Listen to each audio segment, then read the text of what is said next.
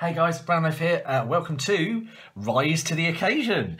I've decided to do a video diary of my play through Ironman 2020 this year. There's been a request from the Mythos Busters that people share their anecdotes and their stories and use the hashtag FFG play and share and hashtag Ironman 2020.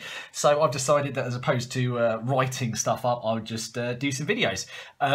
First thing to say is there'll be very little gameplay on these videos. I'm just going to sort of give updates as to what I've been doing and how the deck's performing and so on. I might video a couple of crucial moments, but for the most part, it's just a diary from my own records. I do another channel called Dumb Luck where I do ultimatum of chaos plays. I will not be doing that. I've decided. I did think about it, but I decided that's probably a little bit too far. And TCU is hard enough as it is. So anyway, if you don't know what Ironman is, what it is it's groups of people playing an entire campaign on a single day. It's what they normally do in Arkham Nights over in the States, and it's organised by the Mythos Busters. And unfortunately, obviously, given the current situation, that's not happening this year. So, firstly, just to say, I'm really, really sorry, guys, that you haven't managed to have this event in person. But a massive thank you for arranging this to be done online because, you know, every cloud has a silver lining. I get to take part, which would never have happened anyway. So, but yeah, just wanted to say I am sorry that it hasn't worked out for you guys in your normal way. I am super excited though. People are very, very excited about this. I will be doing it solo, which is obviously going to be a little bit watered down than trying to do 8 scenarios with 4 people in one day. So it's more of like a fun run than an Ironman. But hey, I'm excited to do it anyway.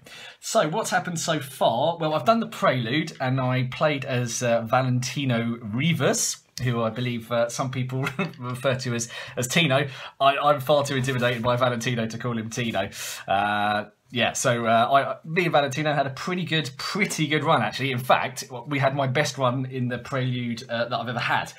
He disappeared into the mist, which I believe is good news, and I managed to get 5 clues. So I'm really, really chuffed about that. I don't really know why it went so well. I think I hit his elder sign a couple of times, which is gain 2 resources. Which, as we all know, gaining 2 resources for your elder sign is the sign of a really, really good investigator. So yeah, there we go. So Valentino has done his bit. Maybe we'll see him later. I don't know. But my Ironman experience is going to be with Wendy Adams. And the reason I'm doing this is because I played a game with a random deck and I just had a blast. It was my most successful play through the core set. During that deck, I had Yautal, and I made the plan to make a deck involving Yautal. However, I've kind of bottled it a bit because I couldn't really make that deck good enough for Ironman. But I am trying a couple of new things. So I've got my deck. I'm just going to talk through it in a couple of ways. Oh, one really important thing to say is I'm definitely at the amateur end of Arkham. You know, if you want to see something a bit more insightful, it might be better off to watch some of the more established channels as they talk through what they're doing. But you know, I'm always doing my stuff as a learning experience, and I've certainly learned a lot from doing my chaos plays. So anyway, on to Wendy. What have I got planned? Okay, well, I've got no choice over those 2. So something I wanted to try, which I think might be a bit of fun, is combining Nimble with track shoes.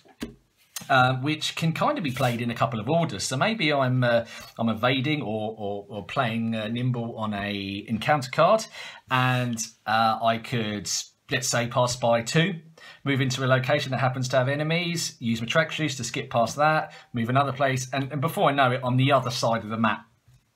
Also, I could do it the other way around, which is I could move into a location that's got enemies, and when I'm taking this test, commit Nimble. And again, before you know it, I've run all over the place.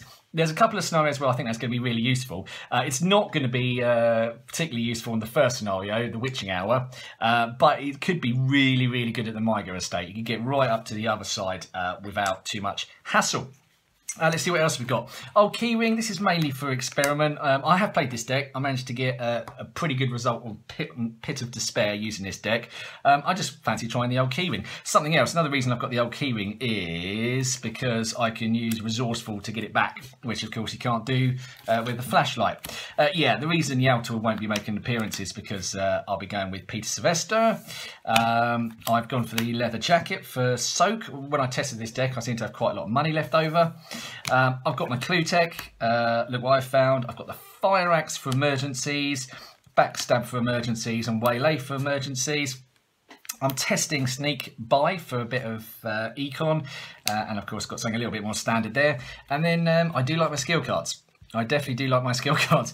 I quite like Last Chance with Wendy, due to the fact that she seems to get through her cards pretty quickly. You tend to have more question marks with her. Narrow Escape is just my most favourite card in the entire game. Also, spoiler alert, I am planning to upgrade to the Ornate Bow, so that works very nicely there. Of course, Unexpected Courage is brilliant. Trial by Fire is there if I get into a big battle and I want to use my Fire Axe or any other thing. And I just love Live and Learn. I think it's one of the best cards. It's really, really good with Wendy. Couple of things you could do with Wendy. Firstly, if you've got a couple of cards in hand and Live and Learn, you can have 4 cracks at a really crucial test using her ability. Secondly, what's really satisfying is when her amulet's out and you use Live and Learn to redraw, and if you fail, then you can play it straight off the discard pile and get another go with a +2. So that's that. In terms of upgrades, I'll discuss them as and when. Like I've already said, I want to try out the Ornate Bow, but there is another card I'm really, really keen to try. I don't know if this is a good card or not. I think it's going to be good, and that is Deja Vu. The reason I'm playing this is because I think if I don't play it, I probably will never play this card, because obviously it's completely pointless in standalone, and 5 XP is an awful lot. You've got to really think about it beforehand if you want to play it. So that's what I'm going to be doing. I'm going to be playing Deja Vu. So obviously I'm going to have quite a lot of cards with Exile. And that also leads into Stroke of Luck, which is going to be pretty handy when it comes to those circle tests. Right, okay, so there we go. Yeah, one crucial part of the puzzle is missing, and that is my random basic weakness, which will be drawn by the Mythos Busters on their live stream later, so I'm very excited to see that. I probably won't see it live because I'll probably be asleep, but I can't wait to wake up and find out what I've got. I'll take whatever comes up. I'm not gonna redraw it. I'll go with that, even if it is doomed or overzealous. And that's pretty much it. One last thing is quite a big evening plan tonight, so if my voice is a little bit deeper, don't adjust your speakers. In the next video, it's just my body recovering, so that should add a little bit more jeopardy to the day. All right, guys, I hope you have a wicked Ironman. I hope things turn out well for you. Oh yeah, in terms of my plan, what route I'm going, I don't have one. I haven't got a clue. I'm just gonna see where the instinct takes me. I won't go for the lodge win. I will go for one of the I will want to do all eight scenarios, but there we go. Any thoughts on the deck are very welcome, but I've decided that's my deck now. I'm a bit of a sentimental old booby when it comes to some of these cards, so especially that one. I just absolutely love it. Oh yeah, and finally, because it's a special occasion, I thought I'd whip out the old Christmas playmat. All right, there we go, guys. Catch you in the first update, which will probably be after I've done the first 2 scenarios. Whew, wish me luck. See you later.